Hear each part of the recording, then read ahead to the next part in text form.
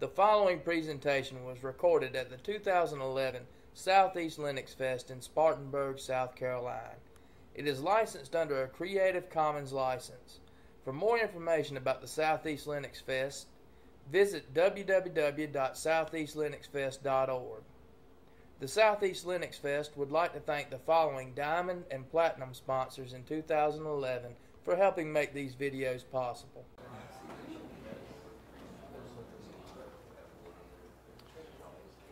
Right on. So, we'll go ahead and get started here. Hope everybody had a good lunch. Wanted to thank David and Mark from Cloud.com for having me out here for this. Glad I could be here. My name is Garrett Honeycutt. I'm a professional services consultant with Puppet Labs. So that means I get to come to LinuxFest and talk about Puppet, do public trainings, as well as actually work and do consulting. Our company's based out of Portland. I'm based out of Indianapolis. I'm a remote worker. Thought we'd start off today with talking about Puppet and configuration management in general, and then moving on to do a demo. How many people here use some kind of configuration management tool now to manage their systems? Okay, so a few folks. How many of those people have used Puppet before? Okay, so intro talk is a good choice. So I think it makes sense to begin talking about why configuration management in general, and then I'll go into more of how Puppet works and what's going on there. Wow, you really can't read that at all. Thanks. So, what I often hear is what I call the one-off myth, is that my systems are unique snowflakes, and there's just a one-off. Why should I invest time in configuration management for this one system? I call it a myth, so obviously I'm not a believer of the one-off. So the first reason I hear is that my host is only temporary. How many people have deployed temporary hosts before? Yeah, those still on your network? I know all the really old crusty hosts that I see at places. When I ask people about, they're like, "Yeah, that was a temporary host to fix something." Obviously, once you build something and put it out there for people to use, people rely on it. You can't just take systems back or services back. So I don't think that only temporary ever holds up. And second is replicas for pre-production environments. I mean, if you build something out once, don't you also want to have a dev and a QA, et cetera, versions of your systems? Hopefully you're not just building out production systems and writing all your code on the servers that they run on and stuff, right? Like you have some sort of QA process. This is a big one for folks. I mean, think about all the troubles that you've had because dev didn't look just like QA and QA didn't look just like prod, and you're like, well, it worked in this environment. Why did it suddenly catch on fire when I released it?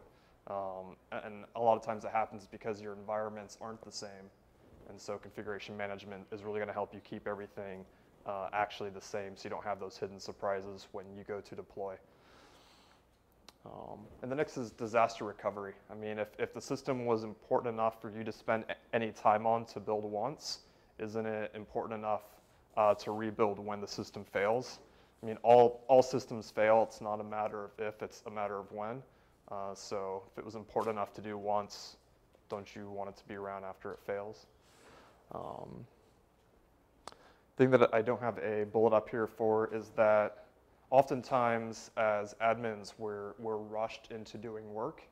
And a lot of times we like to say yes and don't really push back enough. And what happens is we end up building these things that we're not really proud of. We rush through it. And then even worse, when they break, because we didn't do it right, suddenly it's our fault. It makes us look bad. And then we're the ones that have to fix it at 3 a.m. So while there's definitely a bit higher cost in the beginning of using any configuration management tool, I think the benefits are huge to being able to build things that are repeatable and that you can be like proud of and not have to fix at 3 a.m.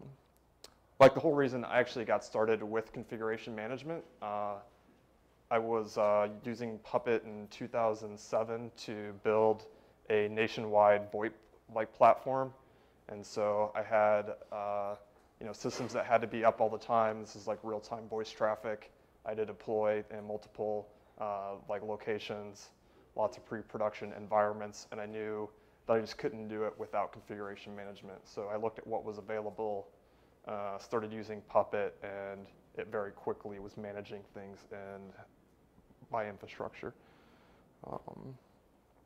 Before we had Puppet, I was like the last line of escalation, and so problems would come to me and I couldn't escalate further. I had to fix them, and generally problems came to me at 3 in the morning when I didn't want to be dealing with problems. So my only goal in life was really to build things that were repeatable and that were well documented and that wouldn't have the NOC like calling me at all hours because things were down. That was a big like motivating factor for me. And through like using Puppet,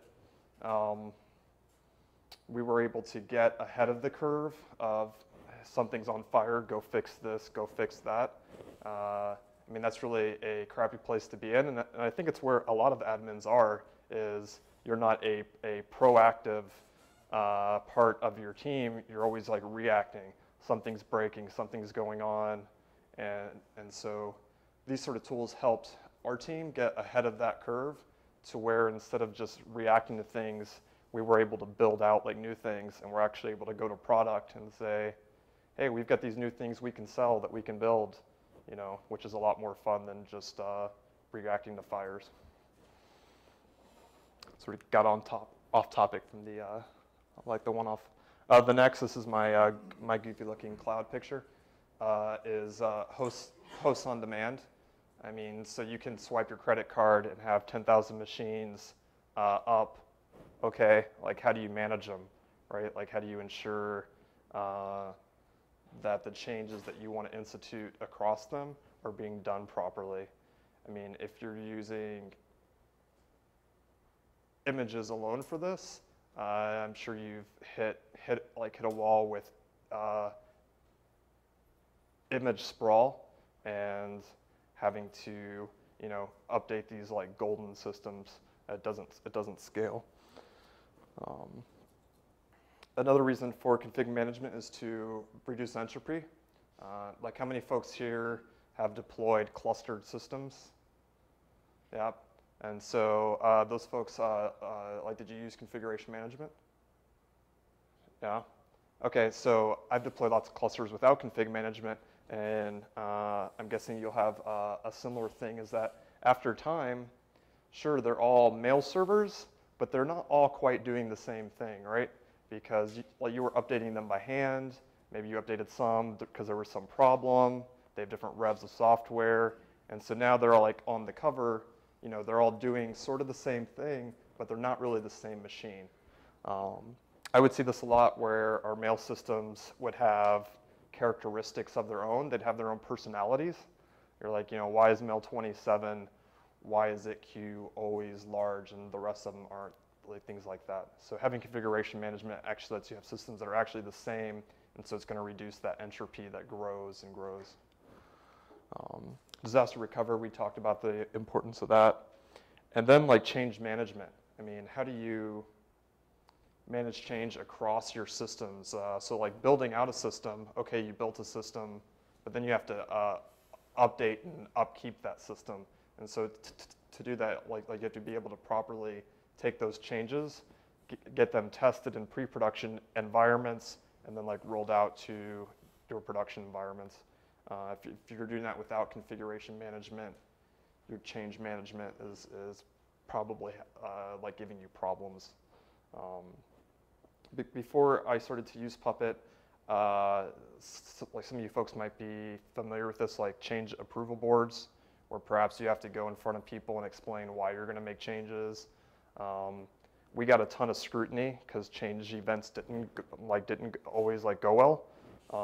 After we started using Puppet, suddenly the need for everyone to say, no, you can't make changes, no, you can't make changes, left because our maintenance events went really smooth. And so it was easy when you don't break things to get people to let you to change things more often. And infrastructure as code, that's sort of a buzzword going around, but the idea behind this is that you're modeling all of your infrastructure as code. And so since it is code, you can use the tools that you already use to deal with code. So you can version control your infrastructure. You can use tools like diff to see what changed in my infrastructure by looking at the code. You can do things like continuous integration to see when people make new changes to your infrastructure, is it going to break things? So Puppet itself is open source. We are Apache v2. This slide is a little bit old. I think there's 4,000 or so people on the mailing list now.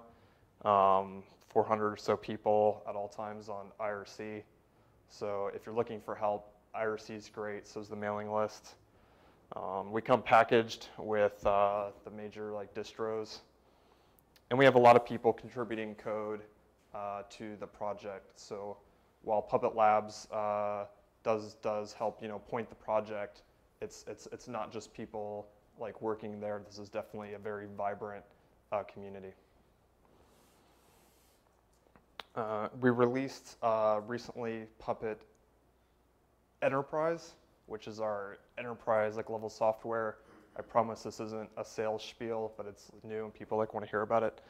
The ones in blue are operating systems that we have support for, or will soon release for, and the ones in orange are things that Puppet runs on, but not PE.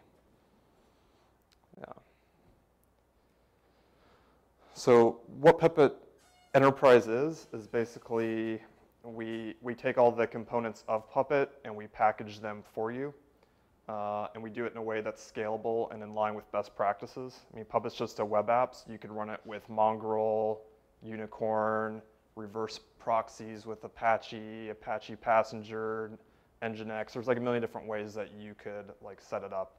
So we just picked the one that's going to be the most scalable and durable. It's a fully Qt stack, and it's totally encapsulated. So a problem that people have is that you have to have a certain version of Ruby or Apache or something to make Puppet work in your environment, but then you also need some other version of Ruby for your app. And so we encapsulate everything by using specific packages for our stuff and putting everything under opt Puppet. So our Ruby is not going to interfere with your Ruby. You don't have to be on the same upgrade schedule. So it sort of takes some of the headache out. In the future, what we have coming is a set of commonly used modules. Currently, you can go to the Forge, forge.puppetlabs.com, and get code that's already written to make Puppet work for you. And so we're going to be releasing more of that with PE, and then integration with MCollective. So Puppet's pervasive, so if you're not using Puppet, you're definitely not a guinea pig. It's not anything new. I mean, I started in 2007, and now we have customers like Disney, Zynga, New York Stock Exchange. One customer we found out at FOSDEM, which I thought was cool that isn't up here, is the air traffic control for Germany. Uses this, which I think is pretty neat. So go into how Puppet works. Puppet's a declarative language. It's its own DSL. So if you don't know Ruby or something, that's okay. The DSL is really easy, and we'll get into what that looks like. And so we're going to define what the state of our system should be through code, and then we can simulate what that is going to look like. So this is great for your maintenance events because you can run Puppet in a simulation mode with -- no op. And so you can actually see what changes would take place without actually doing them, which is great. So you can see what would happen before you shoot yourself in the foot across all your nodes. And then you can actually enforce that. So you can enforce that the state of your system is in the state you want it to be in. And anytime you do that, a report gets like kicked off so that you can log and know like what changed and like look back. Go into each of these. So like we define how the systems work through writing modules. And so this is the actual code that you would write or download from the Forge. And so we have different types of modules that like you would get. And then you would assign those modules through what I call like a node to code relationship, where you say, this node runs these modules. So you'd say, you know, my web server like maybe runs the Apache module. My database like server runs the MySQL module. And they all run the security modules, like things like that. And that's where you associate that code with the different nodes. So like how it works is that you have your blank hardware, or this could be lack of a VM. You have your provisioning system, which makes your base install. And then Puppet, from that point, is going to configure the system into its role, but it's also going to maintain that role. So if you're not using configuration management, you probably have up to this point like figured out. Like you have blank hardware, you provision, and then you configure. So this might be something like a kickstart does it. Then you have some post section, which runs your scripts and maybe your big pile of Perl and like whatever you use to get the system going. But that's where most people stop, right? So you just build a system, but now it's not being maintained, which isn't super useful.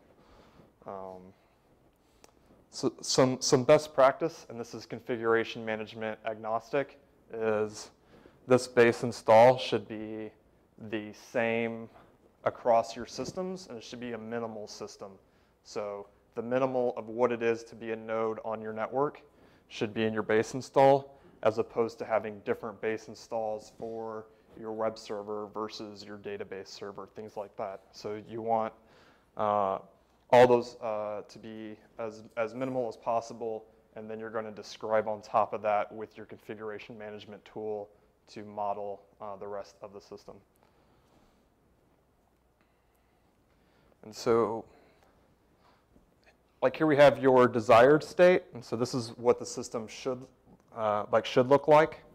And what invariably happens is that the system starts to drift out of that state, and that could be through an admin comes and makes a change that's not through the configuration management tool.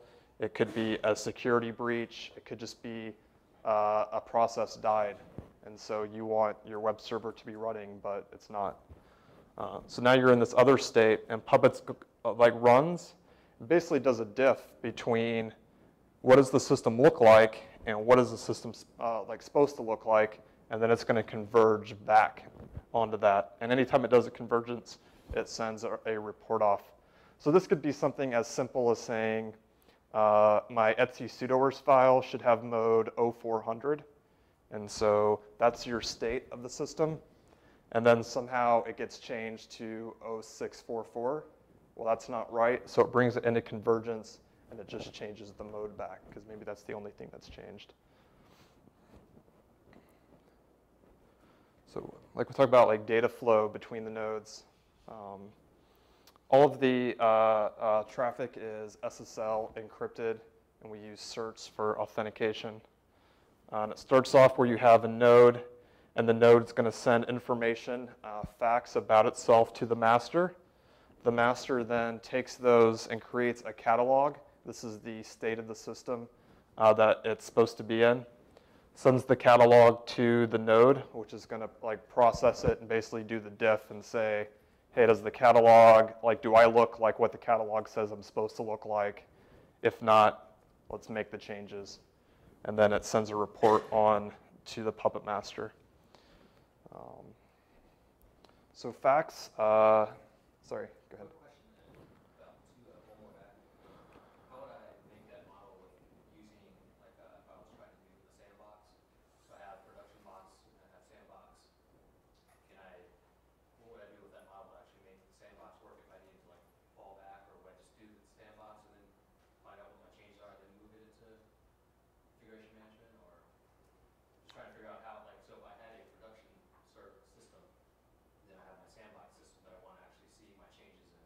Mm-hmm. Do I put them into the configuration management at the beginning and then into the sandbox? I would do all the changes through configuration management and then run that code base against one system and see if it did what you wanted it to do, and then you could run that code base against your other systems. Yeah.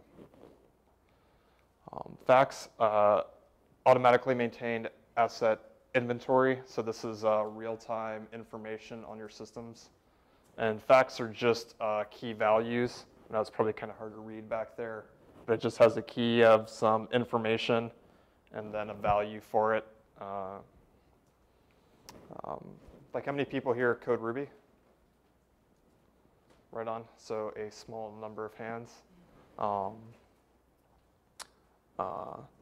And all of these facts you can access as top level scoped, like, variables within your code.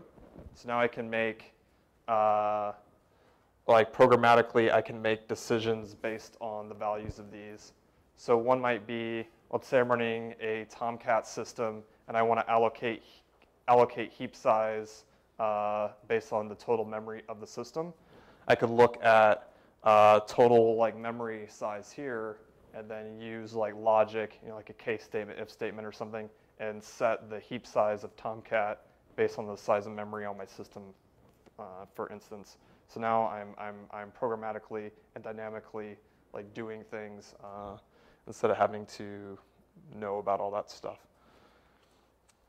Wow, you really can't read that.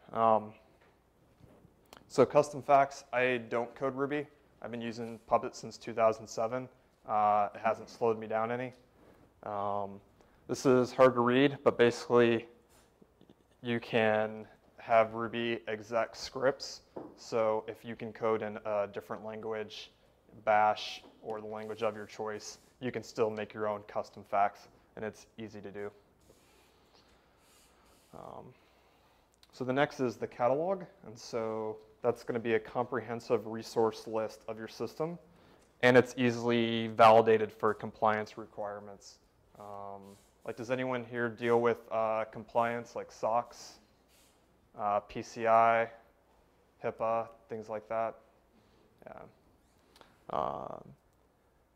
One of the folks that works with us was able to, he had some PCI audit, and so he was able to actually give them the Puppet code, and they were excited to get that as part of the audit, because then they could see, like, what was going on.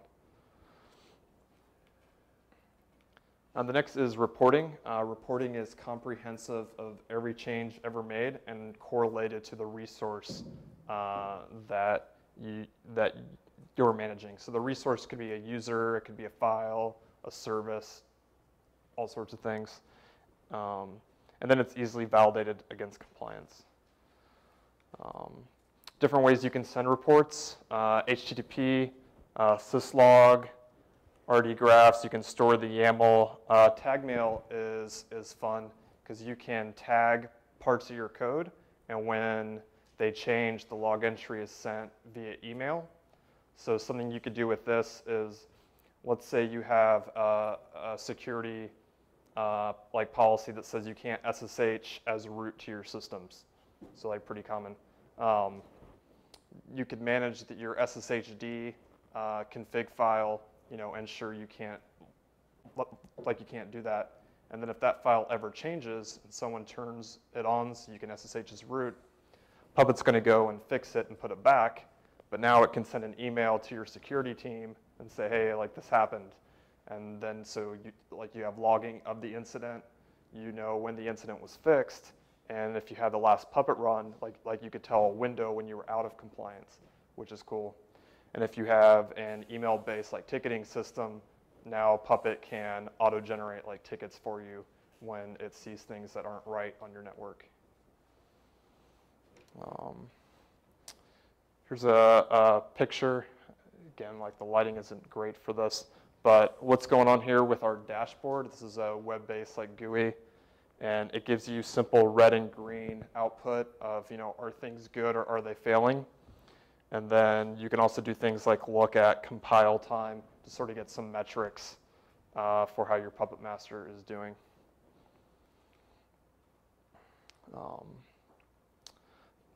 What Puppet does is that I like is that it talks about what, not how. Is there any way you can bring the lights down in the front up there so people can read the slides?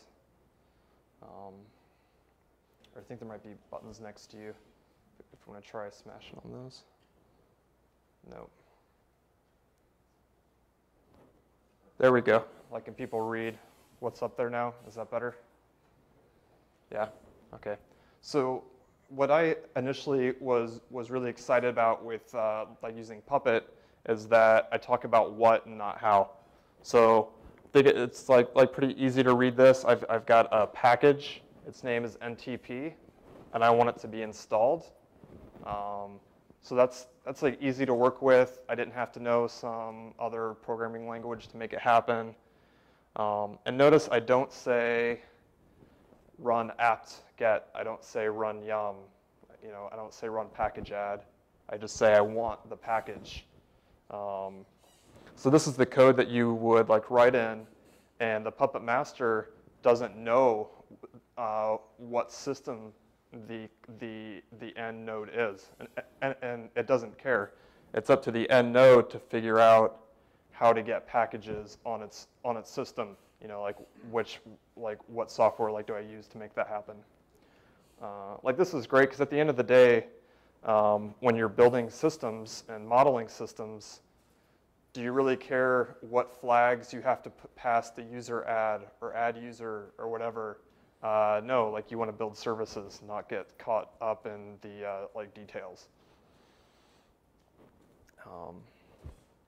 This just lists the providers, which is how the agents know how to do that.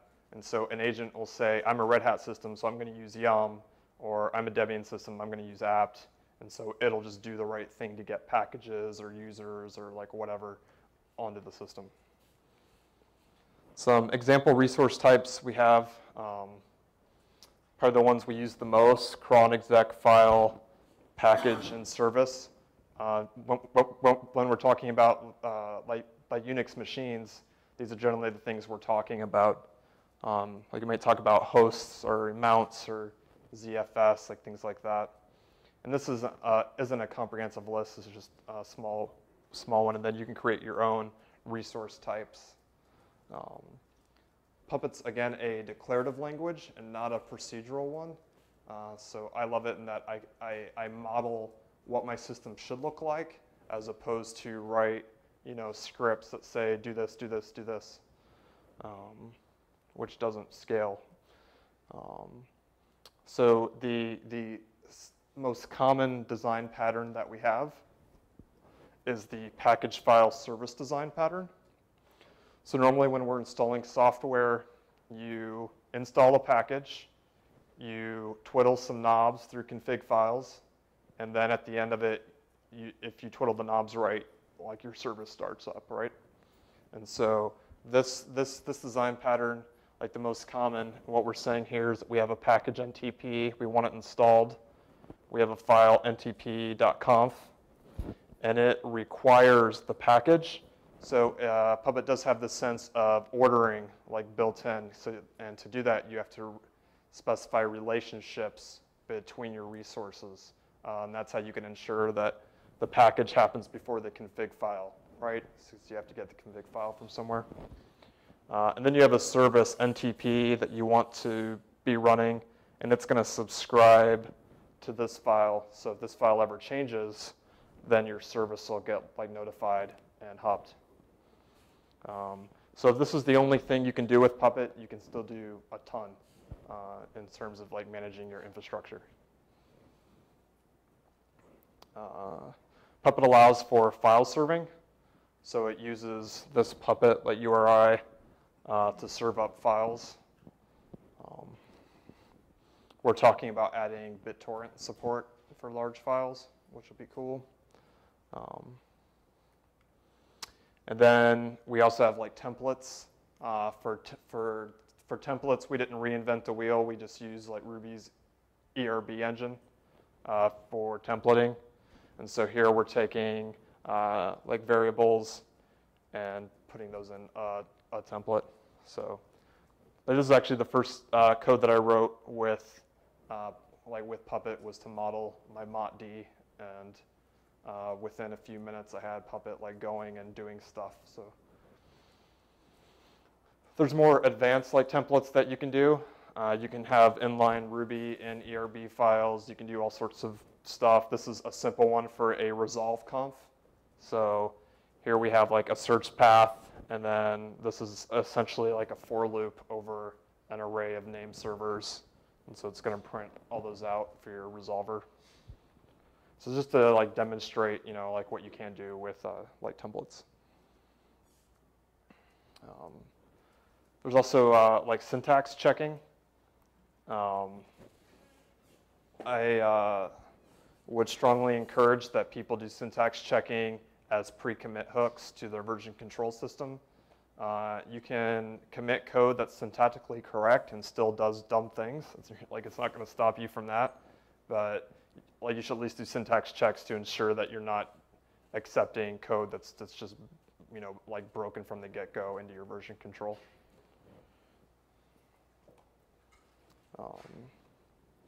Something that people like generally like bring up is how do the nodes become aware of each other, and how do you pass data between nodes? Because so far we just talked about nodes in the Puppet master, and so to get data between nodes, we use a database as a proxy. The database is the standard ones you'd expect to see. We generally do MySQL or SQLite by default. And how it works is that one node can export a resource, so that'll get shoved into the database, and then these other nodes can realize those like resources. So I've seen people do this with host entries, so that they can have like a host file that's up to date. But I think more exciting is like SSH keys for hosts. So every node can export its SSH key, and then every other node can like realize those. And then you can enforce that only the ones that you explicitly declare are in your known host file, and so people can't just add things in there.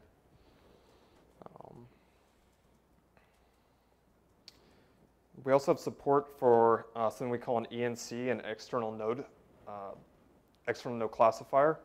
And you can use our Puppet dashboard, which is the web-based like GUI, or you can use your own systems. And so let's say you already have a database of all your hosts and IP information and things like that, or you have some management tool that was written 10 years ago in Tickle and Perl, and it's not leaving your organization. But you can still interface with that. To do it, you just have a script that takes the cert name, which is like the name of the node, as an argument, and then it just outputs like YAML to standard out. And so this could be as simple as, let's say you already have a database that has all your node information. You might have like rack location or things like that. You could add a couple more like columns for what classes and what variables should be associated like with that node, and then just do a SQL like lookup and output it to YAML. So this is just to show that Puppet's like really hackable, and you can get it to work in your infrastructure. So this is a common node like declaration of what the code would look like, where we have some node, and we have a few variables, and then we're doing this node to code relationship where we're saying this system is going to have the common class, the Puppet class, the DNS class, and NTP class. And so this is what it would look like in YAML output. So if your script can do that, then you can use assets that you already have. I've got a demo to go through about using this with EC2. Like, does anyone have like questions? Yeah. What do you think about Blueprint? I have not used Blueprint myself, but so Blueprint is software that uses Puppet to identify what the state of the system is. It's supposed to scan a system and then generate Puppet files from the current state of the system. Right. Yeah. I haven't used it myself. I generally like to build systems new, which isn't always something you can do, or you have to do like forensics to figure out, well, how do I build a new system? So tools like that are good to help you do that. Is there something you have to install on each node, or does it just use something like SSH? So it doesn't use SSH, it uses SSL encryption and search for authentication.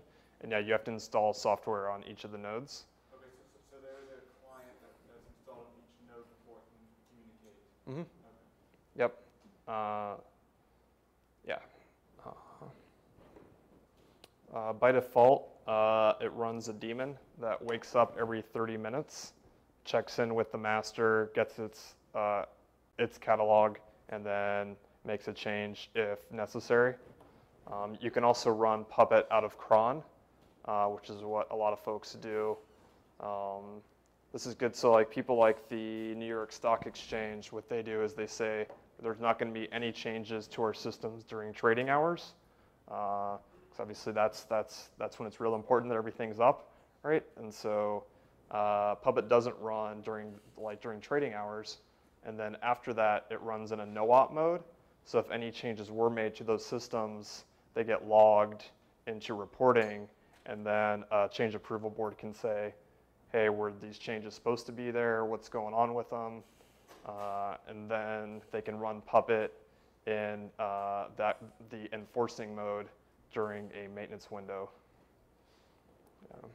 So definitely different options you have for like running Puppet. Also with that, you can run with the Puppet daemon. You can put a splay in there to splay the time, so you don't have thundering herd where everything wakes up right at the 30 minutes on the dot and they all like check in at once. In cron, what people do is wrap a random sleep so that not all the things are waking up at the same time. Like any other questions? Is Puppet being integrated with Spacewalk? So like not directly, although I've used Puppet to manage Spacewalk, and I use Spacewalk in conjunction with Puppet, but they're not like glued to each other. Yeah, it's actually good that you like bring up. So for folks, especially that use Puppet now, you can specify versions of packages in your Puppet code, which I think is not a good practice. And instead, I would have people manage their repositories. So tools like Spacewalk are great for that, so that your systems aren't connecting to the internet to get packages. They're getting them from your repositories, and you're managing what's there within them. It's like good practice. Cool. Folks like to see the demo. We'll go on to that. Or do you have more questions? Cool.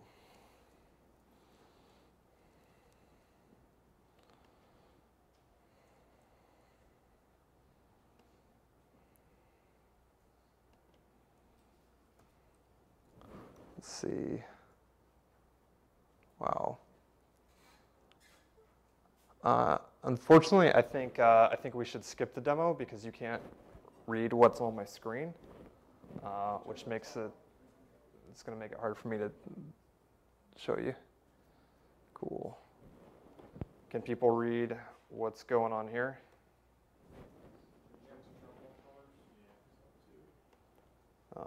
Maybe.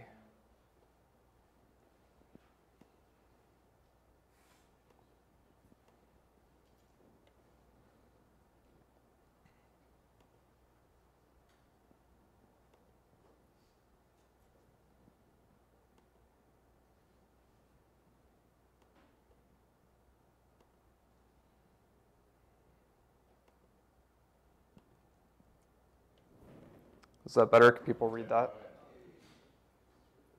Okay. There we go. Sweet.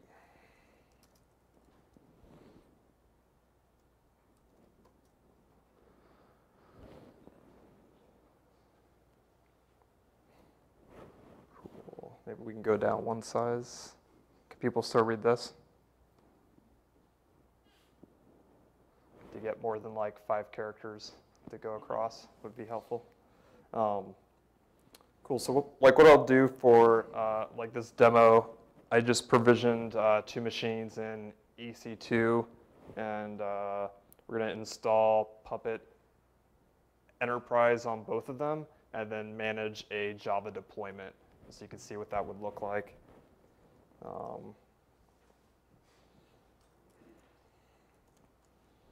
So the Puppet Enterprise is a textual installer, but we are a company of automation, so you can feed it an answers file. I'm going to do it interactively just so you can see what's there. It lets me install a Puppet Master.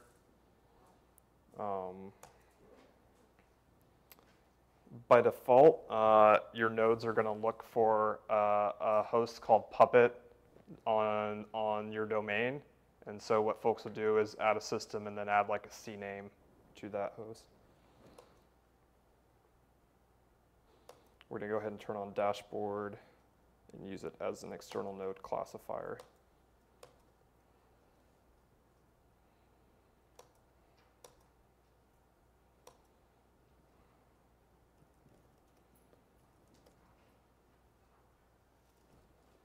I messed up. It doesn't actually do anything till the end, like luckily.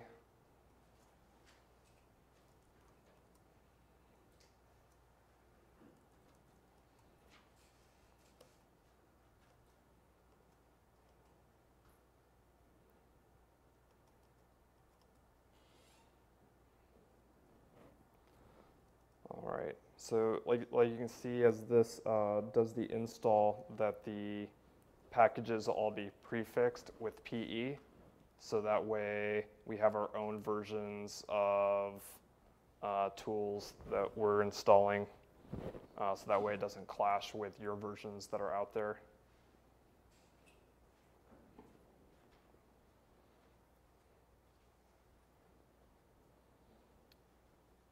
Right on. Yeah, so you can see everything's prefixed with PE. And this is a feature of Puppet Enterprise.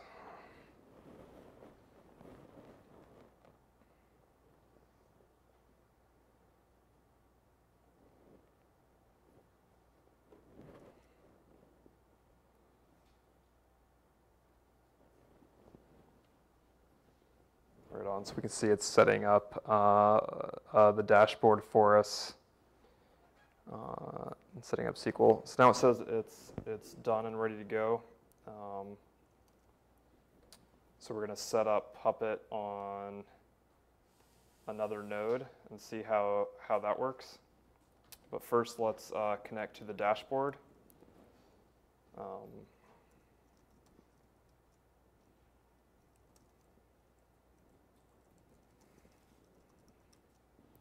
So for that, I just have an SSH like tunnel that's going to tunnel to the system. So if you're not familiar with SSH tunnels, it's a good way to get around those proxies that work in school. But this is what's going on, just creating a local port 3000 that's connected to port 3000 on the local machine.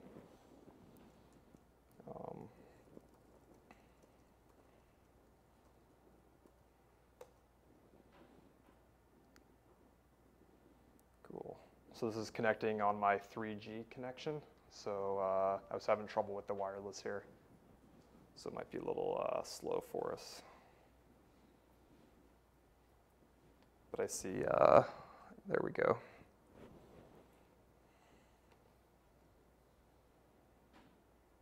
So it doesn't know about any nodes yet, so we'll go ahead and run Puppet on the Puppet system.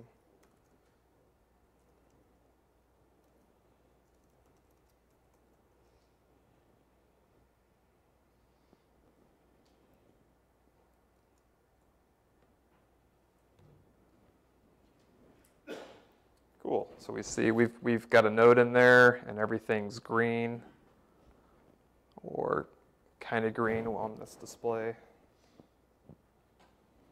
But we can go in there and see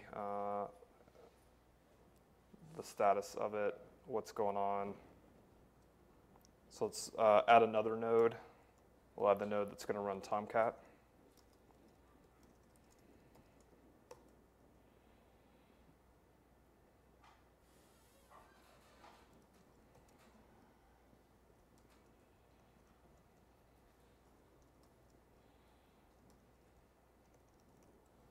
So I believe it's -s. We can create an answers file. So we're going to go through and create an answers file where we don't want to install a master because we already have one. We already have a dashboard.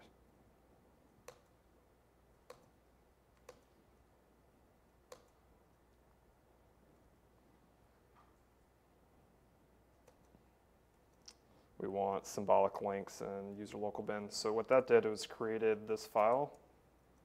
And so this file is going to be evaluated with bash, or actually with shell. And so all these just get set as variables that the install script is going to use. So if you're doing this for deployments, what folks like generally do is cert name. They'll have backticks, and then you'll put like hostname -f. And that way your system will evaluate that and have its own name in there, not one that's hard-coded.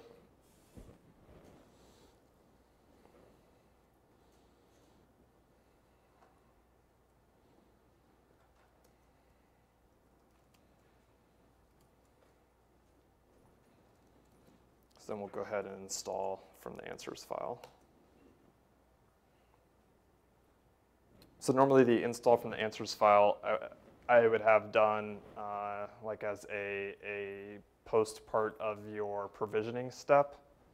So if you were using like Kickstart in your post section, you might wget the script that's gonna like grab the tarball in the answers file, unpack the tarball, and run it with the answers file for you. That was like part of your provisioning.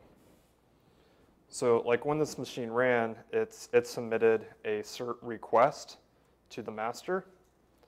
So I can run puppet cert list, and that'll show me outstanding systems to be signed. Or I can do all and show all my certs. So Tomcat still needs to be signed.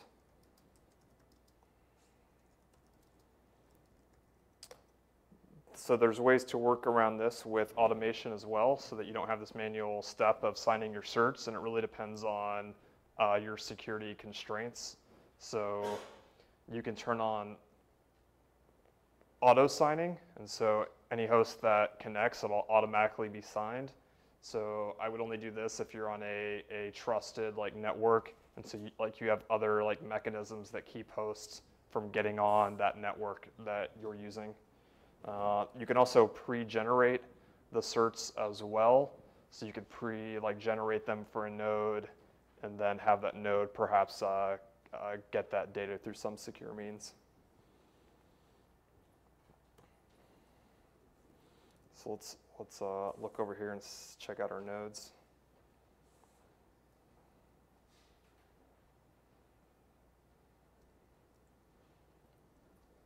So we'll run.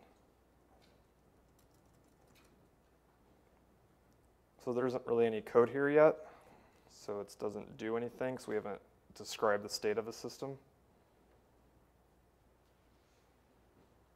But now when we look here with my fast 3G connection, there we go. So we're going to add a class. And there's a hello world class that's already there. And then we're going to associate that class with the Tomcat node that we just brought up.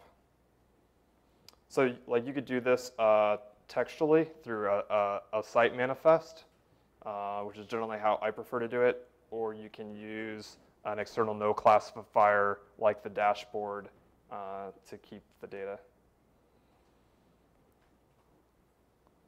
So now I'm going to add this to the list of classes.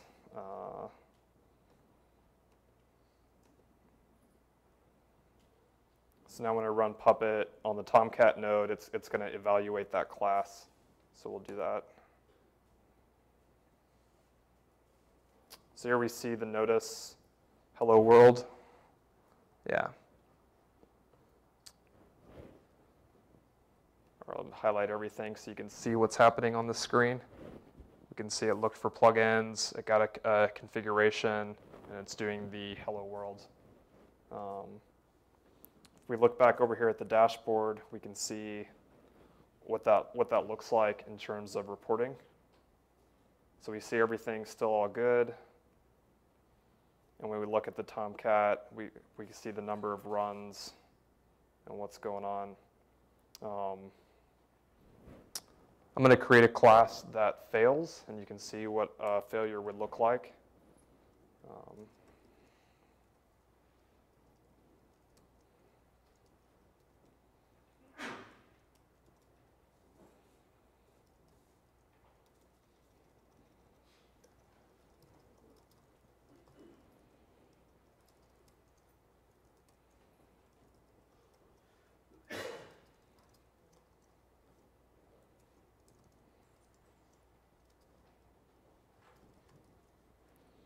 So here I'm installing a package that I know is not going to be there.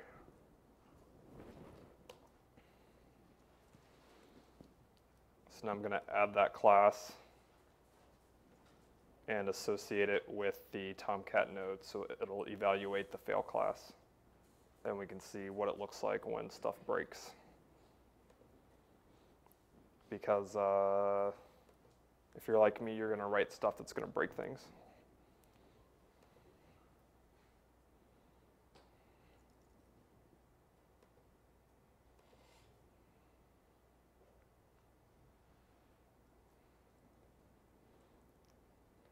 Cool. So run Puppet agent again. Give you text that you can't read.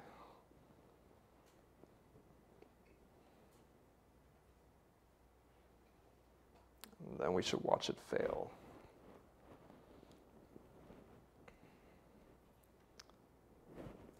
Cool. So we can see the hello world stuff worked. And since the hello world didn't have any dependencies on the fail, like there weren't any relationships between the two, the failure didn't keep other code from executing.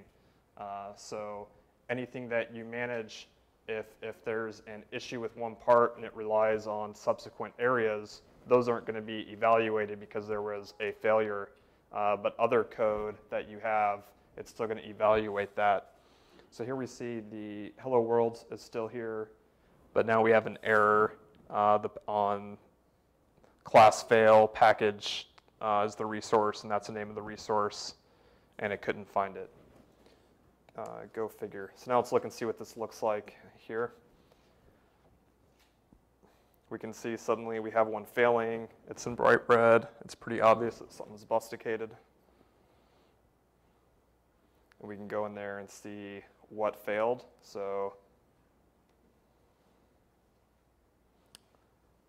and this is just like the error we saw back on the screen. We have the error itself, and then it's correlated to the resource that we're managing, and then a time.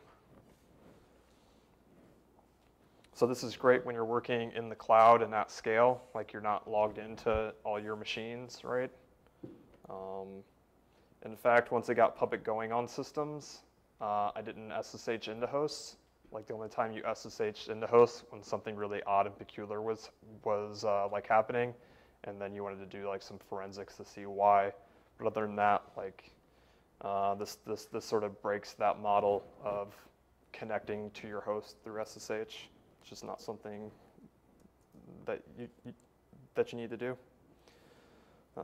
So like we'll go ahead and get that fail class out of there. We don't want to see it keep failing all the time. And now we'll add some code for Java to do a Java deployment. or Tomcat rather.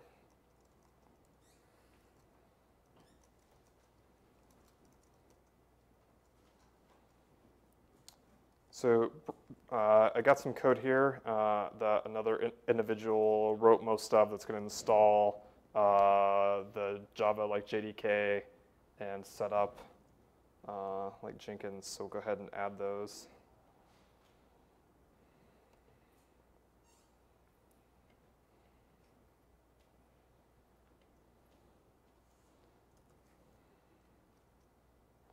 And while I'm adding them here, you can add them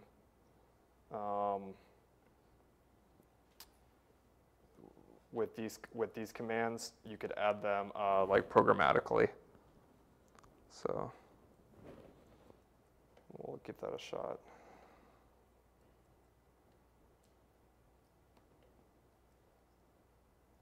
Nope. All right.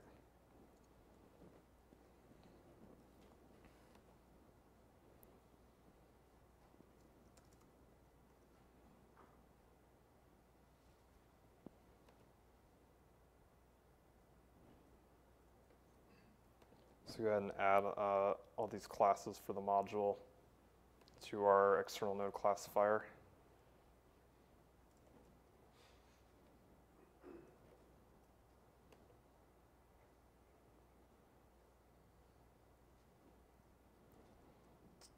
And we'll go ahead and associate those with the node.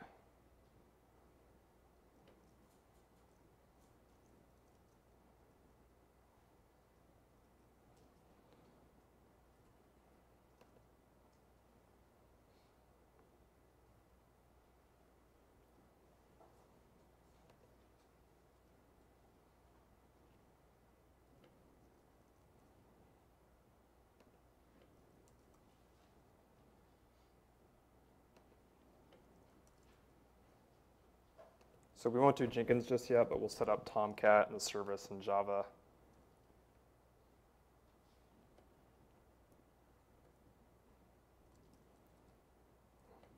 And then we'll run the agent again. And see it actually set up Tomcat for us.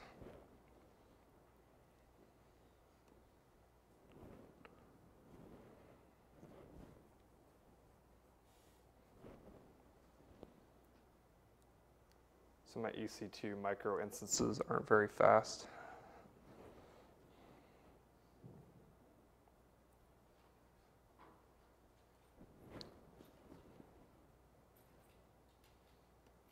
There we go.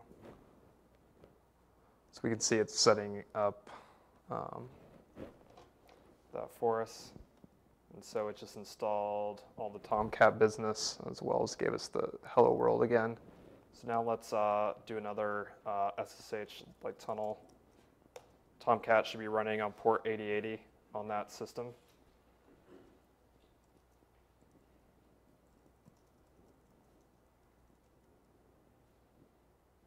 So we see we've got Tomcat like going, so that all got set up automatically for us. And now we'll deploy Jenkins. Jenkins is port from Hudson. It's just Java app does continuous integration.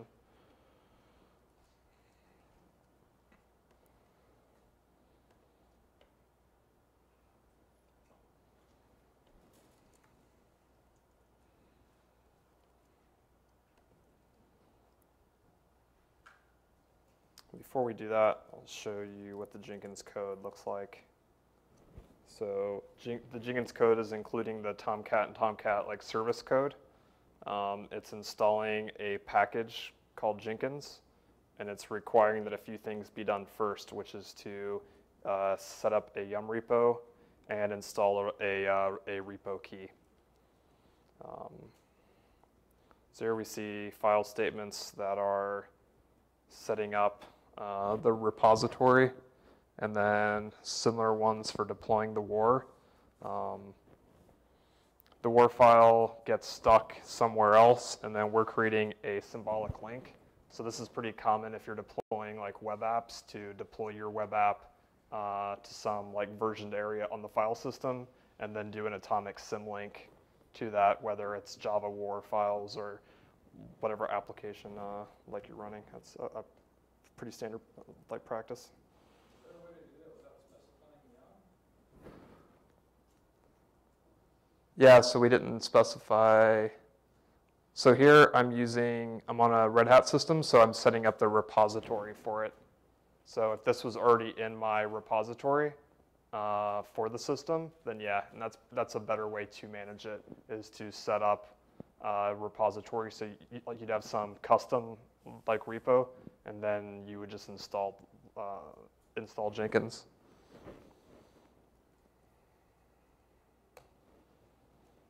So we'll see. Okay.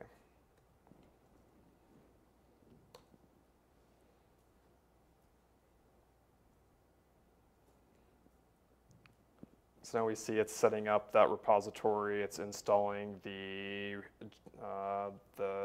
GPG key for that, and then pulling down the Jenkins software.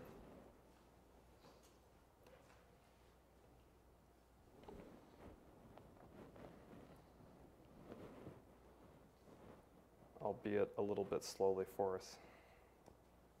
So then we see it was created and deployed. Now we can go and ensure that it's actually there.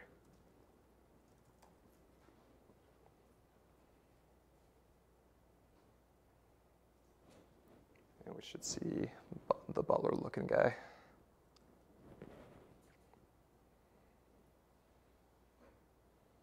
Again, I apologize for my blazingly fast 3G connection. I'll have to see what's going on with the wireless here.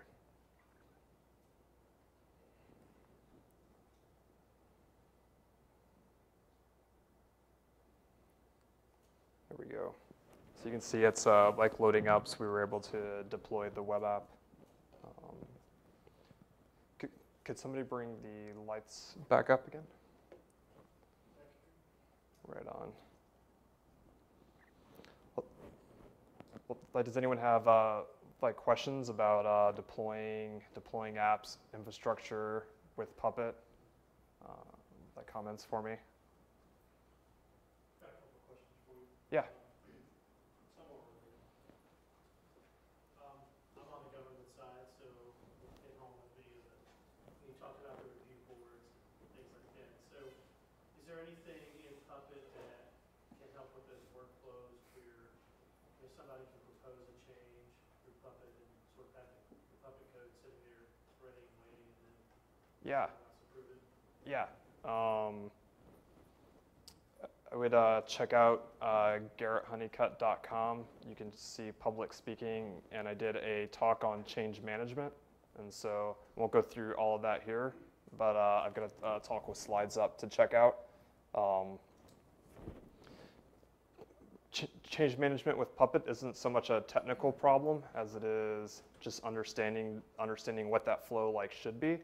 But there's ways you can use your version control system in line with Puppet and a ticketing system, so that change comes in through a ticketing system. You create a topic branch in your code to just address like what's there. You can get that merged like back in, create a tag, and then propagate those tags throughout your code and do like change management that way. Because that's like huge for people to know, what's going on. I mean, just building and maintaining systems, okay, but you have to know like how does that change make it through, right? And the second question related to that is, you were talking about enforcement some. If you see your SSH decon file, change to allow root logins and things like that. Is there any way with Puppet to do a tiered sort of rules base where, let's say you have an organizational rule set, and then you have a set within, say, your mail server admin group. Mm-hmm. So there's a few approaches like you do with that. One is you can set your module path just like any other path like statement. So you set up multiple paths to look in for your Puppet code, and it'll stop on the first one like that it sees. So you can do something like that and then check those out so that each organization can put stuff there. Then you can arrange the hierarchy.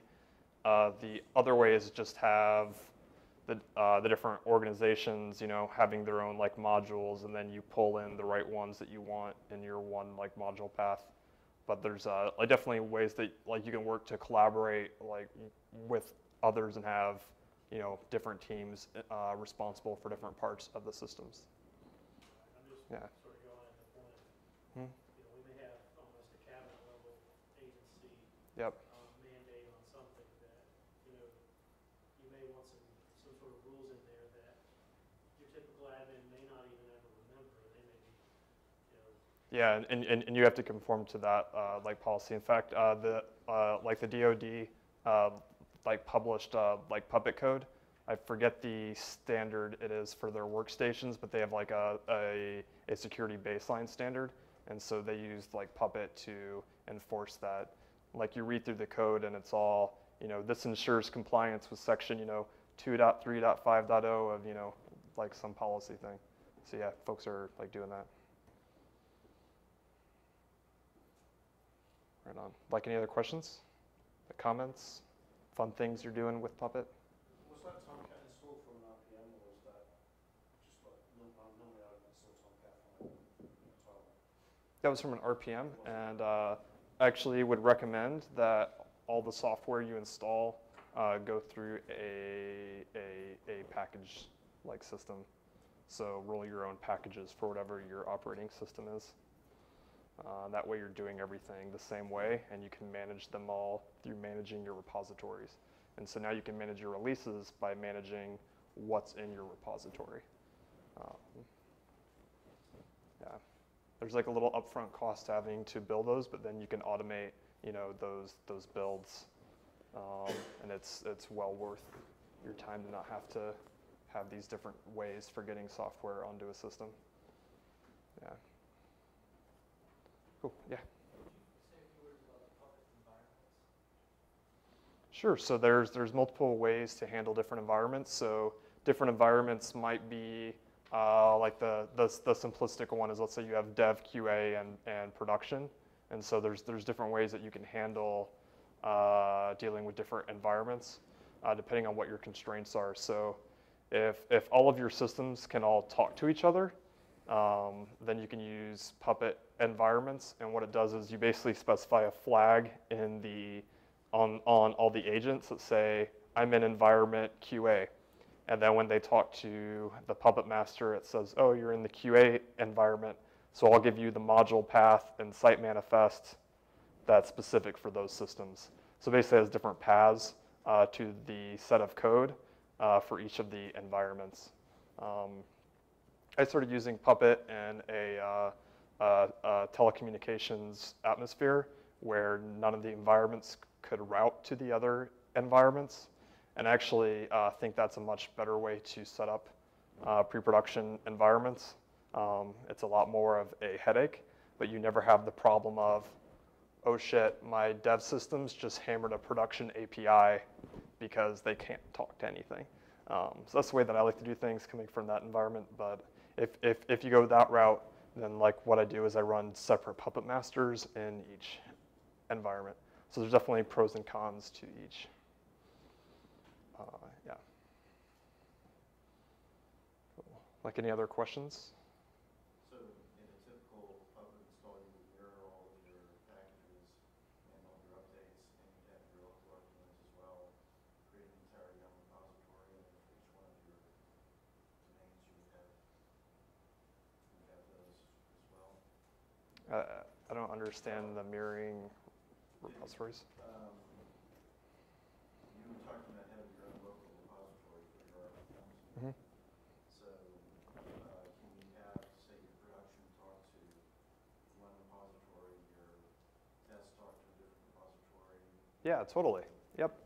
Yeah, and so that's not necessary for Puppet to have your repos done like locally, but it's definitely best practices because like without like versioning your repositories, like let's say you want to take your systems back to last week, so you have all the code and you're reprovisioning with another, you know, tag of your code, but now they're going out to these RPMs that have all like been upgraded since last week.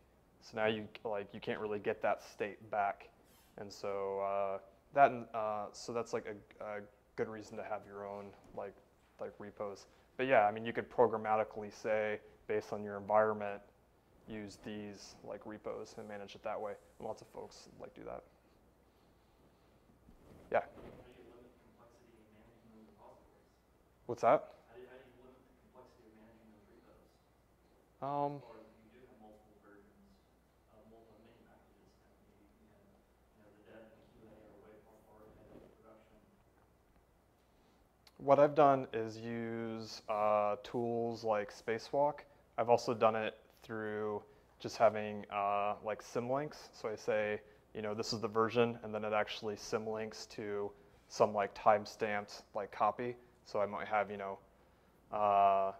one let's say custom like repo that has all the packages that I had to hand roll and all that stuff, and so it looks in that one place, and then it symlinks off. Because like the problem is either, and this is really operating system agnostic with like repos, either you change all your agents to look in some other place, or you change it on where they're like looking. So like generally I do that with like symlinks. Then you can use programs like hardlinks so that you don't have physical like copies of that file like 20 times, like using up all your disk space. Those things help. Yeah. I also like to write change logs for them, so I know why I did things. Cool. Yeah. How straightforward are rollbacks? Say you've gone through 2 weeks of changes and I need to diff and need to go back to where I was. How straightforward of a process is that? So rollbacks honestly are almost impossible, because like it's not yesterday. So, but if your data, if you could also roll back your data, which is generally the hardest thing, and all your packages, you could do the code as well and do that. Although really the preferred thing to do is to roll forward, and it's to fix the problem and go forward. Yeah. Wow, that's annoying, huh?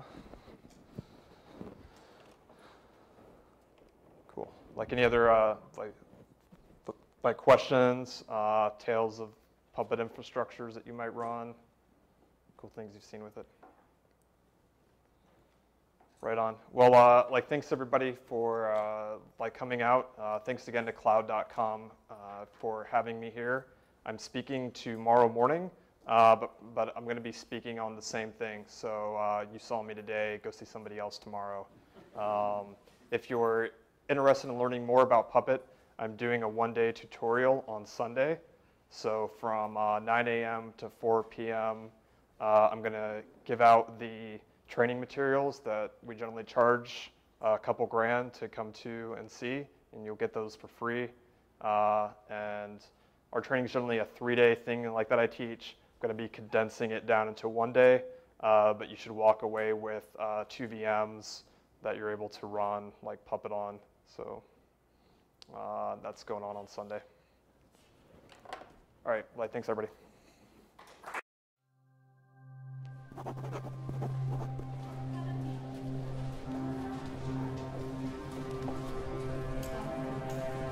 What about this? I can help with Like that. it. We have the same problem. What would happen if we did this? You gave me a good idea. How do you do that? It's like this. I disagree. Who would have thought of that? Let's put the word out.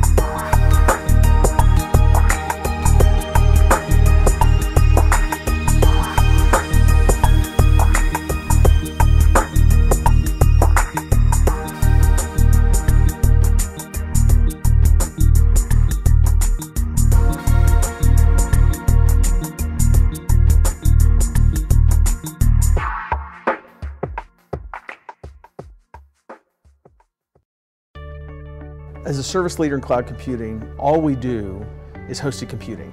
To us, the cloud is just the next generation of hosting. And as someone who's been in the hosting industry for 12 years, we feel we're in a unique position to really help bring these two worlds together, these different sets of technologies, and to help companies embrace this new world and this great new tool that allows faster innovation. Not only is it about us being responsive and accountable, but it's about us doing more for you. WebOS, an OS that works the way that you do. Across all your devices, HP Slate and WebOS. HP.